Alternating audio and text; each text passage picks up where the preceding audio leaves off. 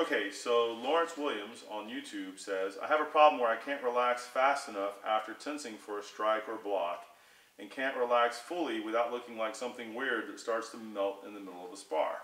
In the internal arts, the relaxation is the way to go about things as opposed to having tension, right?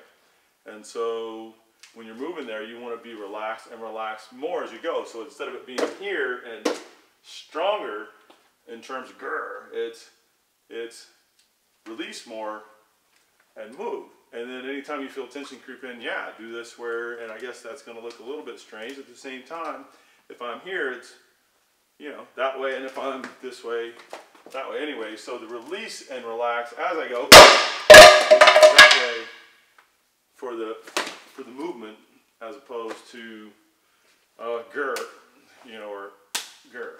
On our Clears Tai Chi Volume 18, The Power of Relaxation, we're teaching a lot more about how to use that relaxation and the heaviness of it in order to generate more power and that kind of thing.